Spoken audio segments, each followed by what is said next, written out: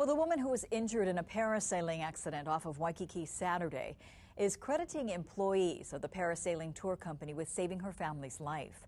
But as KITV4's Jody Leong tells us, the woman also says the family never received a full safety briefing before embarking on their failed adventure.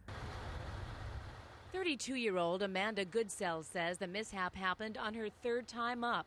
All she heard was the line snap, and she, her husband, and 7-year-old daughter were disconnected from the boat.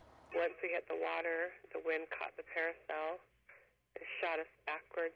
We hit the water and it was like a rocket backwards. Goodsell says the sail dragged her family on the ocean for what seemed like an eternity. She remembers trying to disconnect her harness. But we couldn't. There was nowhere to do it that we could find. Goodsell credits employees of Hawaiian Parasailing with saving their lives by driving the boat over the sail, stopping their backward trajectory, and eventually pulling all three out of the water. But she says her family was not given a thorough safety briefing. It was literally like maybe 15 words of instruction before we went up.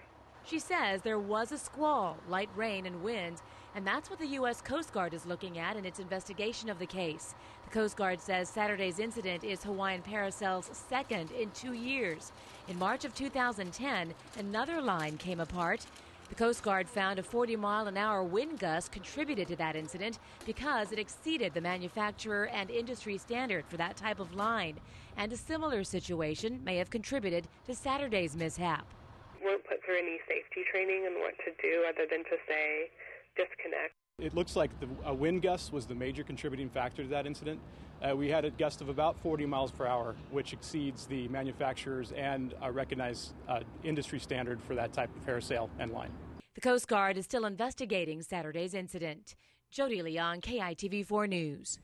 The Coast Guard does not regulate equipment like the line itself. Commander Nobauer says parasailing companies are not required to give safety briefings, although it is recommended industry practice. Goodsell says she suffered bruises all over her torso, her arms, and her face. Her husband and daughter were not seriously injured.